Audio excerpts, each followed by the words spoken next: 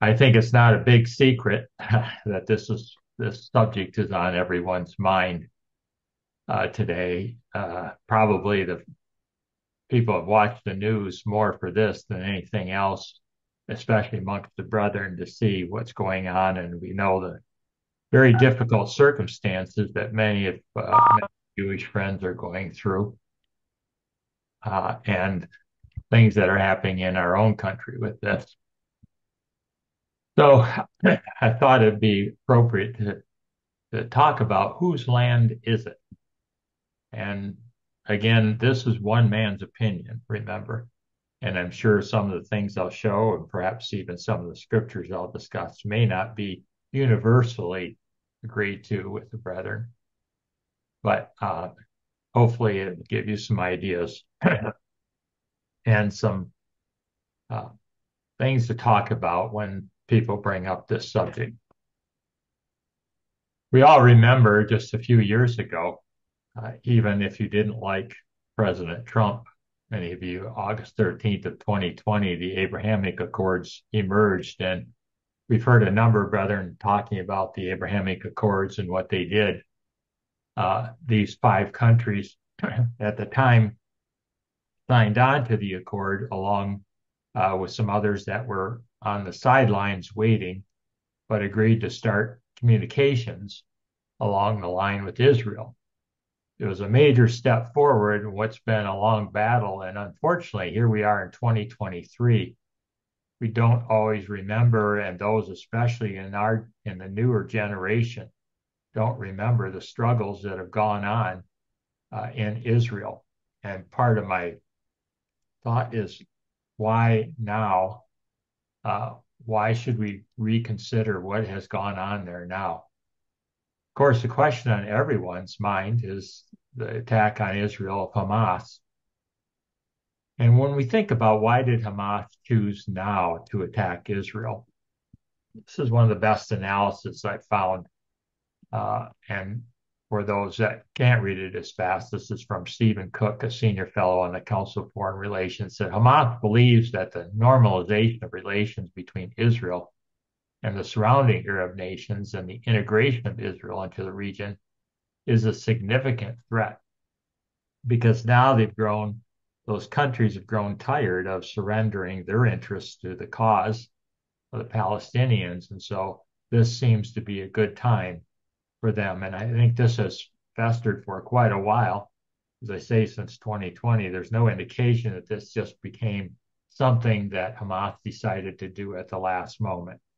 Perhaps the time picked, but as it says here, Hamas is counting on the fact that they can draw Israel into the quagmire, much like when it invaded Lebanon in 1982, and it took 20 years to get out. So I think that's one of the reasons why now we had that. Besides, I think you've seen some uh, thoughts about the time frame for this being consistent with some of the prophecies we've had.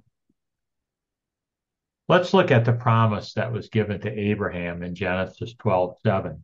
It says, Abram passed through the land as far as the site of Shechem, to the oak of Moreh. Now the Canaanite was then in the land. The Lord, or Jehovah, appeared to Abram and said, to your descendants, I will give this land. So even though the Canaanites occupied that land at the time, God had set aside that. And we'll talk more about that, the reason for that, and why I think it came at the time it did. But that land was promised to Abram and his descendants. In Genesis 28:14, it was repeated, and he said to Abraham, your descendants, to Abram, will also be like the dust of the earth. You will spread out to the west, to the east, to the north, to the south, and in you and in your descendants shall all the families of the earth be blessed. Now, it's certainly true that we have the whole Middle East full of descendants of Abraham. So we can see how this has been fulfilled even our day of Abraham's descendants. But there was an important fact in what God told Abraham. When he made the covenant with him, he reestablished that covenant three times in Scripture. Because we do have a problem today. Abraham is claimed to be the father of both the Jewish people through Isaac and the Arab people through Ishmael. And it is true. He was the father of both of them. But scripture in Genesis 17, 18, 21 specifically dictates that that covenant that was made with Abraham would be reestablished only with Isaac, not with Ishmael. Here he told Abram and Sarah, my covenant will I establish with Isaac, whom Sarah shall bear unto thee at this set time in the next year. And then that was passed on to Jacob, not Esau, who became father of the Edomites. We often talk as Bible students about types of covenants, calling this one a unilateral covenant, meaning that it was only on God's part. Abram and Abraham, as he became known, had to do nothing. It was not conditional, as was the covenant that God made with Moses and the people coming out of Egypt. So this was a promise that was to be forever with Abram, unconditional promise that through Isaac, that covenant would be established, and part of that would be the land would be given to them. The historical origin of the Arabs has always been kind of debatable. There's nothing in the scriptures itself that indicates Ishmael was the forefather of what we have today, what we call today the Arabs. It was later used, the term Ishmael, or the name Ishmael, was used later as kind of a common noun to describe all the desert tribes in general, like the Midianites whom Moses encountered with his father-in-law Jethro. And the lineage of the group was descended really from Keturah.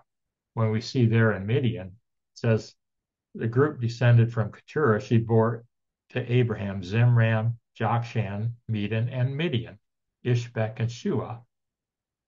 That's Genesis 25:2. So there was a mix here, certainly. In Judges 8:24, we had Gideon say, I would desire a request for you that you would give me every man earrings of a spoil. And a footnote is there in parentheses that says, for they had golden earrings because they were Ishmaelites. And then the Midianites and the Amalekites and all the children of the east lay along the valley like grasshoppers, their camels without number, sand by the seaside for multitude. In Judges 7:24. So we see the scripture sort of gives us a mixed picture of what today we would consider the Arab nations. As we look at the map today of the Middle East, we have 23 countries that would be kind of considered in this venue of the descendants of Abraham here. And as you see, Israel in the middle is a very small part of all these countries, but it is one of the most populous regions of the world. So we could say in many ways, the descendants of Abraham have done exactly what was said. They've spread to the west, to the east, to the south, to the north. But the important thing is that the land that has become Israel was promised only to Abraham's seed, Isaac. As we look at Israel compared to her neighbors, this is the most recent information we have, 2023. You can see the huge population amongst this group. But with Israel, Israel's ranked number 98 in the list of countries as far as population goes. But note now there are about 9.2 million in Israel, which is about 0.11% of the world population, and certainly the land in square miles, which includes everything in that area of Israel, is less than 0.5% of the world's inhabitable land. So I think we all understand and we've all agreed that any argument that's there around Israel is not about land. It may be on a small scale, but it's certainly not contingent on what they have. Well, let's go back in history a little bit. How did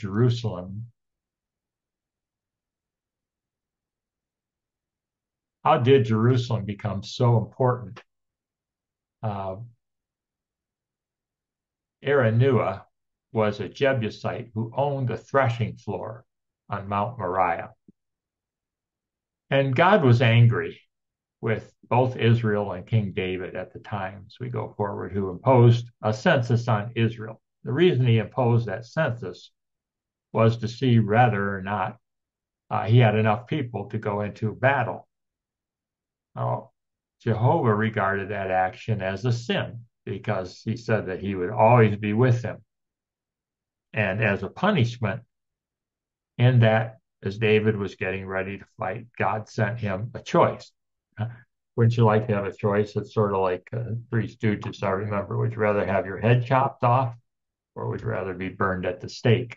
Well, David had a choice here. He could get 3 years of famine. He could have 3 months of fleeing from an invader, or he could have 3 days of plague brought on by the angel of the Lord.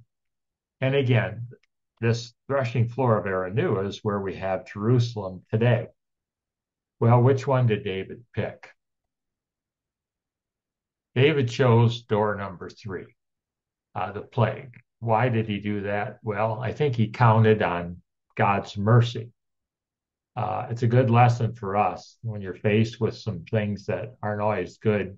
We look at one that requires mercy, and especially from God. It was a good lesson that David sought to plead with God for mercy.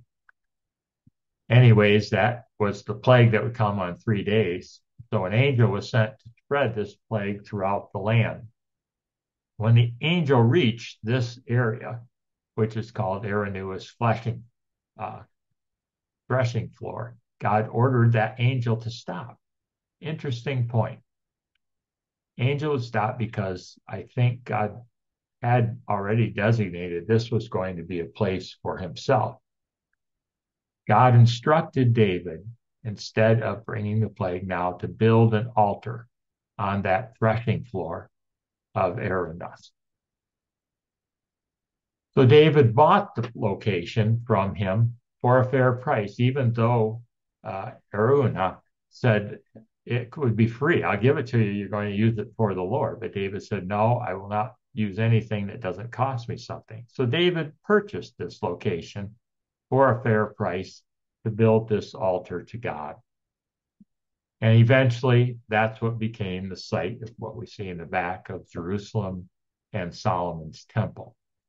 So the history is there. We can find in the scriptures that this Jebusite city and this Jebusite territory, David bought for the use of himself. It said David bought the threshing floor and the oxen for 50 shekels of silver. There he built an altar, offered burnt offerings, peace offerings. Jehovah was entreated for the land, and the plague was stayed from Israel. So David learned his lesson, pleaded for God's mercy, and he did receive God's mercy. Well, now this place that we see has become the most contested place on the face of the earth. Interestingly, in Ezekiel 5, we read God's words around this place. This is Jerusalem. I have set her in the midst of the nations and countries around about her. We certainly saw that on the map. And the interesting question becomes, why was it that the Muslims now and why those in Islam want Jerusalem? If we look at the Quran, it doesn't even mention the Quran by name, or it doesn't even mention Jerusalem by name. Muhammad, who is their prophet, is buried at Medina in Saudi Arabia. In the military conquest in 637 and 38 AD, they defeated both Christianity and Judaism there, and there is a belief that Allah handed this over to them at that point. But then they lost it to the Crusaders in 1099. That was a humiliation. It's just like the last week to them. And you'll see them still talk as though that was a devastating blow, that land still belonged to them from their military quest in 637. As we saw, Israel's land is insignificant. But when it says that they were surrounded in the center of the nations, the Middle East, the terms we use, suggests that it's the very geographical heart of the planet. And here's a sketch that was drawn in 1581. Perhaps I think many of you have seen it. Depicts the Earth as kind of a three-leaf clover, as you see here. And each leaf is a continent: Europe, Asia, Africa. Drawing those three together and connecting a ring encircling a single city, well, that city is Jerusalem. So when we think about that statement that they would be in the midst of the nations, it's certainly true. It's the center of the geographical picture we have in the earth from times immemorial. We have three faiths that regard Jerusalem as the center and as sacred: Christians, 2 billion from virtually every nation on earth; Muslims, 1.8 billion. They're a majority in 49 countries. The Jews, 14.7 million now, 6.5 million in Israel, and 5.7 million in the US. When you think about the population of Earth being 7.8 billion, that was 2020, now we're up to 9 billion. Jerusalem is sacred to almost half the population of Earth. No wonder this is a lightning rod for the rest of the world. Let's look at some of the history of Israel as we build up to this idea of whose land is it anyway. 1948 was an extremely significant year, as we know, for Israel. Now, the Arab Muslims that are there call Israel's reappearance into this land from, especially in 1948 as a nation, as the catastrophe. Most of the holy sites, when we go to Israel, are still in the hands of Islam. Rachel and Hebron, the tomb of the patriarchs, Joseph tomb at Nablus, Harim el-Sharif, the noble sanctuary, all those still remain in the hands, at least directly, of Islam. Of course, we know the 1967 Six-Day War proved to be a fateful war for Israel when they regained, especially, parts of Jerusalem that they had not had before. 1973, the Arabs launched the attack, remember, on the Yom Kippur War to retrieve East Jerusalem that had been taken just those 6 years before. Many don't realize it, but this is a pretty good book that summarizes what happened during that period of time and provides idea and provides evidence that there was full Soviet backing for that attack on Israel in 73. And if you read the history, it came very close to succeeding in taking it. But Israel's rumored nuclear arsenal is what finally stopped the Kremlin. Now, I'm not sure it would today, and we've seen evidence in the Soviet war with Ukraine. Maybe it would be different. Who knows?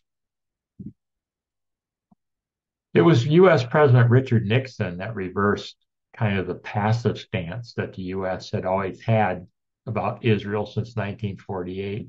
Other than Harry Truman sending a note to Israel, there wasn't a lot of support about Israel becoming a nation in 48 from the U.S. side. But he resupplied the Jewish state of Israel after these battles. Israel became victorious in this war, but it was certainly bruised as it came out of the 73 period of time. On the other hand, the desire to gain this East Jerusalem for Allah has never disappeared. Back in 1978, Anwar Sadat at Camp David demanded negotiation for what he called occupied East Jerusalem. Now, that was never resolved since 1978, never resolved, but Sadat signed the deal if there was a promise to deal with this issue in the future. So my point in going back in the history is to show that this is not something new. This battle has been going on, and the generation currently doesn't remember the historical things that went on with Israel. And that's why so much is done to try to eradicate the history. The 1979 Iran hostage crisis blew out any kind of things around this. Interestingly enough, in Iran, which we'll talk about a little bit later, is what caused this to be put on the back table. And of course, many of us that lived through this period of time remember well the 1 year of the Iran hostage crisis when so much took place and the demand came in, resolved by the death of the Shah. 15 years later, we jump ahead with Bill Clinton as the U.S. president, 1993. On the White House lawn, Yitzhak Rabin signed the preliminary peace accord with who was then Yasser Arafat, who was head of the Palestinian Authority at that time, to negotiate a final status of Jerusalem.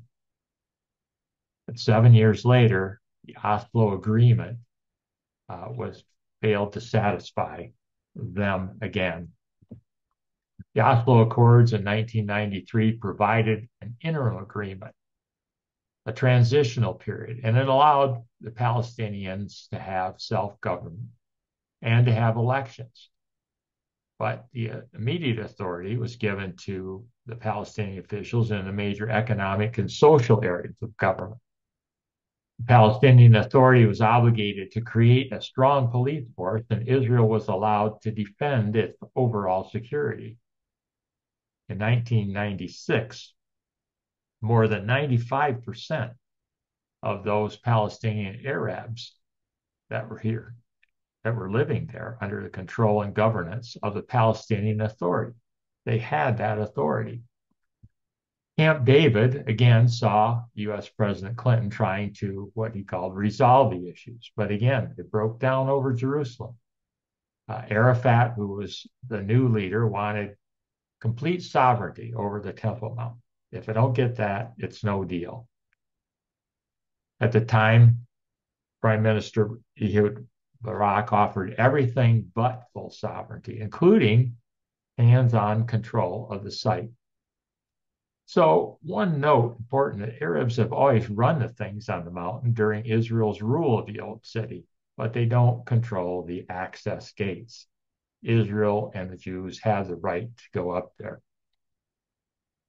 Well, let's jump forward to our more modern day, even though this is 23 years ago. The uprising that first occurred in 2000 began a new era of fight that continues to this very day with Hamas. Arafat began a series of intifadas and said that violence would stop only when Jerusalem became the capital of an independent state. But he died 4 years later. 2006, Hamas took over the leadership with a leader called Mahmoud Abbas. So in those 2006 elections, they became privy to this territory. In 2012, remember, the United Nations voted to recognize Palestine, what they called Palestine, as a non-member of the UN, but as an observing state. And these became what we have here today in the red, the disputed territories, which is what is still said. But remember, all the way back to 2000. In 2005, the first significant thing happened with Israel that led up to where we are today. Israel exchanged what is their promised land for what they thought would be peace. That area of Gaza and those areas within what is called the West Bank, what we would know as Samaria. These are pictures from that day. All the Jewish settlements were disbanded. They were kicked out. They destroyed even the homes of the Jewish settlers because they abandoned those areas to give them to those that were those Palestinians that were there. And this 2005 in August began these transformational events when Israel handed over all this to the Palestinians. It's the first country in modern history to give up land that was acquired in a defensive war, which was the 1967 attack. So this is not, again, so much about land. But let's look what happened then, what led up to today. In that evacuation of Gaza and the West Bank or Samaria, 100% of the Gaza Strip that you see there on the west side was evacuated. 4 Israeli settlements were uprooted in what is called the West Bank there. 21 Israeli settlements were uprooted in Gaza. 9,000 Israelis, 1,700 Israeli families, 38 synagogues in Gaza were dismantled, 5,000 school-aged children gone, 42 daycare centers were closed, 36 kindergartens, 7 elementary schools, 3 high schools, all to turn this over to those in Gaza. And let's just look at 2 settlements and this part of in Gaza. The Gush Katif settlement, which you see there on the coast. That was the second largest dairy farm in Israel. 60% of all the herbs that were exported from Israel were grown there. $120 million US dollars worth of flowers were exported annually. 10,000 workers were suddenly unemployed as they were removed from this area. That entire Gaza area, 60% of Israel's cherry tomato exports came out of there. 1,000 acres of greenhouses were abandoned. 70% of all the organic produce that was made was lost. So it was very significant in this area. And it was a huge concession on Israel's part to gain peace. Well, today, as we look at it, should they have done that? That's many of the questions being asked. My contention and amongst some of the brethren is no. Exodus 23, 31 to 33, when Jehovah gave this land to Abraham, he fixed the boundary from the Red Sea to the Sea of the Philistines, from the wilderness to the river Euphrates. Now, you see on the left here in Deuteronomy 7, 1 to 3, what this looked like at the time when they would have come into the land and those that were living there. I'm going to try to get rid of this on top. Sorry for that popping up. That was the nations of Canaan before the Israelites came in. And so you see then on the right side, you see the maximum extent of Israel under Solomon. Those that were conquered are in kind of the yellow, the vassal kingdoms in gray and the allied kingdoms in green. But importantly, Solomon's kingdom never went up that far. As you see there with the green and the yellow was the extent of Solomon's kingdom. But it appears that there is a significant more amount of land that Israel was to gain as part of this.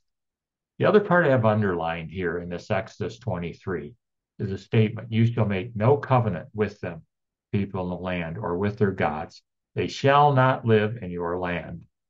It's unfortunate that today Israel is paying the price for this position of allowing those who are not to have part of the land to be there. And some of that has severely hurt them. But let's jump forward. August 1st, 1914.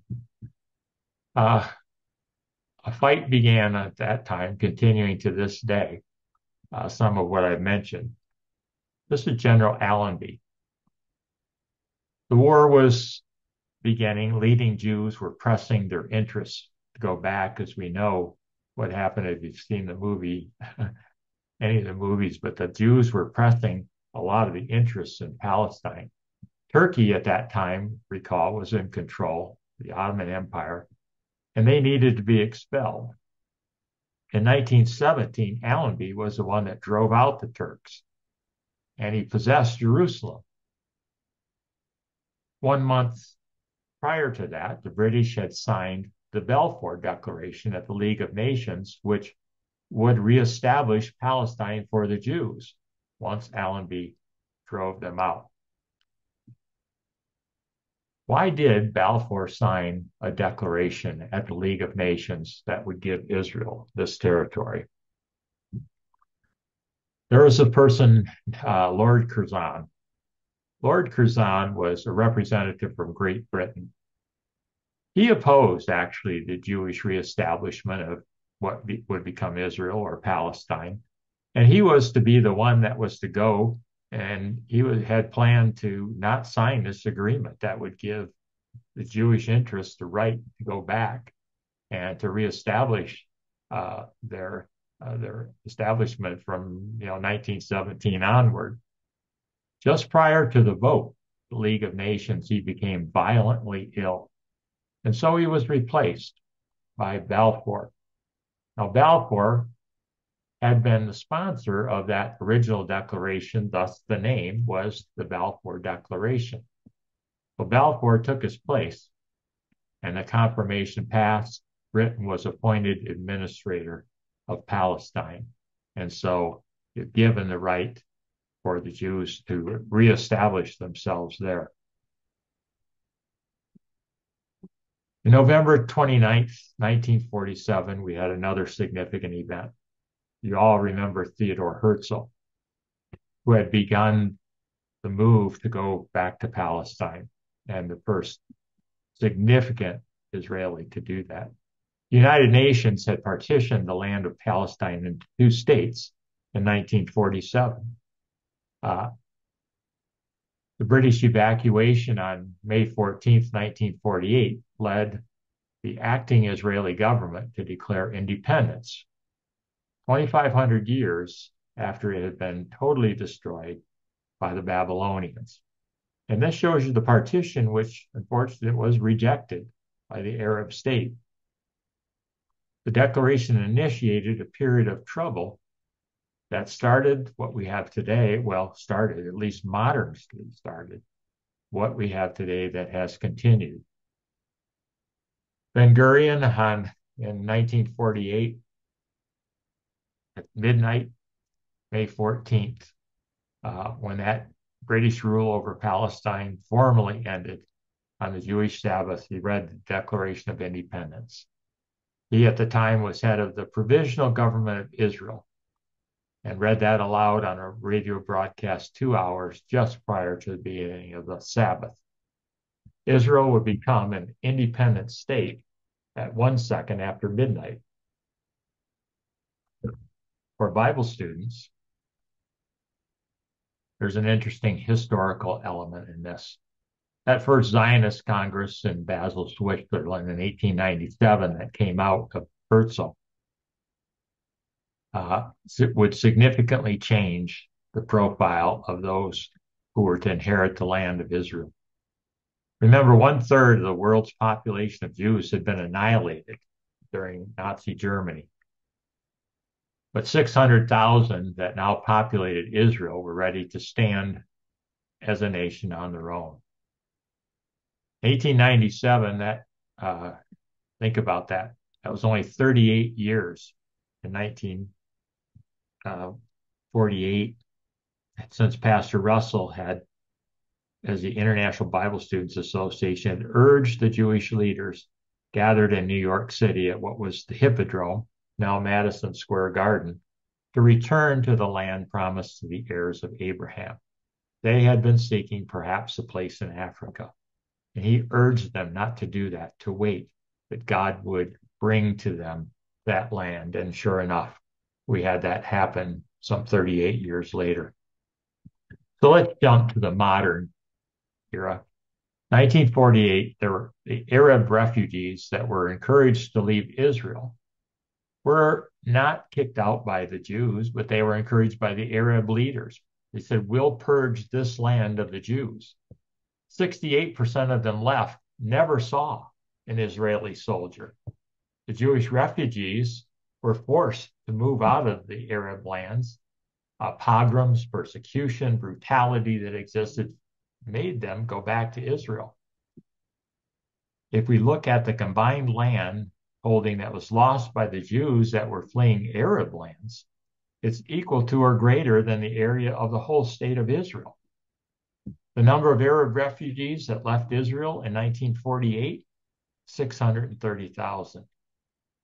Significantly, the number of Jews that were forced to leave Arab lands, 630,000. Divine providence? Perhaps. Since the Jewish conquest in the 13th century BC, or the conquest over them, the Jews have had dominion for 1,000 years with a continuous presence for the past 3,300 years. The only dominion that the Arabs had over this land was that conquest that lasted about 22 years. Let's look at prophetically where this stands. Jeremiah 23:7 prophesied a regathering of Israel in our day that would be more notable than when Moses led the children out of Egypt. Therefore, behold, the days come, saith the Lord, that they shall no more say, the Lord liveth, which brought up the children of Israel out of the land of Egypt. But the Lord liveth, which brought up, which led the seed of the house of Israel out of the north country and from all the countries whither I had driven them, and they shall dwell in their own land. Now, those of you who have studied Exodus have probably talked about how many were came out of Exodus, and I think most agree it's perhaps at the top about 2 million. So when we think about the fact that now we have over 6 million regathered in Israel, you can see that this is exactly a fulfillment of Jeremiah's prophecy. Jewish population in Israel has grown from that 600,000 back in 1948, which was 82% population, to about 7.2 million today. That's 75% of the 9.6 million population today. Since 2006, first time since 135 AD, when Israel was destroyed and the name Palestinia was given to it by the Romans, there are more Jews in Israel today than there are in any other country in the world. If we look at September data this year, 15.7 million estimated Jewish people in the world, 46% of those reside in Israel. We would certainly say the Lord is fulfilling his promise. I wanted to give you an interesting viewpoint from something Pastor Russell wrote in Volume 4, page 625, regarding the regathering. He said, well, Israelites in various stages of unbelief will be gathered back to Israel under divine favor, according to promise, yet none shall be in any degree reckoned as a part, or even as supporters of or associated with the earthly phase of the kingdom, except as they shall first recognize Christ Jesus as the Son of God, the only Redeemer and Deliverer for Israel and the world. So when many talk about today, well, Israel is not religious. A Gallup survey that was done back in 2015 said 65% of Israelis say they're either not religious or convinced atheists. 30% say they are religious. Now, Israel is right in the middle of what would be considered a religiosity scale between Thailand, which is the most religious, and China, the least. So it doesn't matter that the Israel today isn't full of those that believe. That time comes later, we believe. And I think the statement from Pastor Russell is important for us to take, that they're going to be gathered in various stages of unbelief. And it will be when the Lord moves that we will find those that are in belief there at the time when God will deliver them. And they will recognize him and their Messiah. So where do we go from here? I'm just calling this a possible scenario beginning. And I know not all these scriptures are agreed upon by all the brethren. I recognize that. But I did want to present this idea. Three scriptures I look at as it relates to Israel-Arab war, or what we're seeing today that's continued really since 48. They shall fly down, Isaiah 11:14. They shall fly down upon the shoulder of the Philistines on the west. Together they shall despoil the children of the east. They shall put forth their hand upon Edom and Moab, and the children of Ammon shall obey them. Some brethren feel this has already been fulfilled. The second one, Zephaniah 2:4-5. For Gaza shall be forsaken. Ashkelon, a desolation. Remember, that was one of the major cities that was there with the Philistines. They shall drive out Ashdod at noonday, and Ekron shall be rooted up. Woe unto the inhabitants of the seacoast, the nation of the Cherethites. The word of Jehovah is against you, O Canaan, the land of the Philistines. I will destroy thee, that there should be no inhabitant. Again, a promise that all those that are part of what that promised land would be driven out. And the last one, Obadiah 18-20. The house of Jacob shall be a fire, the house of Joseph a flame, the house of Esau for stubble, and they shall burn among them and devour them, and there shall not be any remaining to the house of Esau, for Jehovah hath spoken it. The promise to Isaac is an important one to remember. In Psalm 83, we have, of course, the opposition to Israel. We have opposition to Israel. And some of this, of course,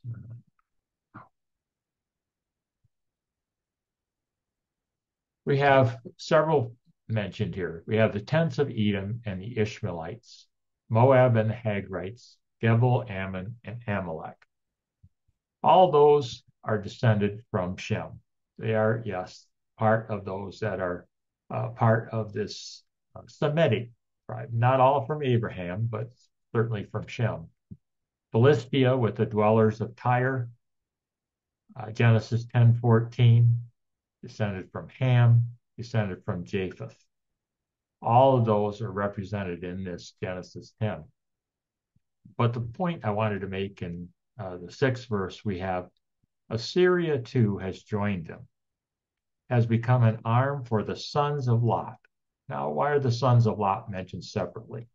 What was the Moabites and the Ammonites, remember, that tried to prevent Ezra from rebuilding the temple in Jerusalem, and they gave them a lot of trouble. They were joined by Assyria, and I think Assyria, certainly we would say today, Assyria is, as I think, is Iran. And Assyria, the Persian Empire that we see, that whole nation, Iran wants to restore that. They want to restore that, and certainly has played a major role in this whole element of the contention for that land of Israel. I'm not going to go in at this time because we won't have point, but just the idea that Assyria is mentioned in this opposition, along with all those that were part of not just the descending from Abraham, but all those that were elements of this Middle East. Certainly Iran plays a big role in that. We're hearing that about that each and every day. Well, let's conclude, brethren. It's been a lot of information. It wasn't my intent to get prophetically into so much as just to remind us of the history behind here, that what we're seeing today is nothing new. It's a continuing element as long as Israel does not have that land that they are promised.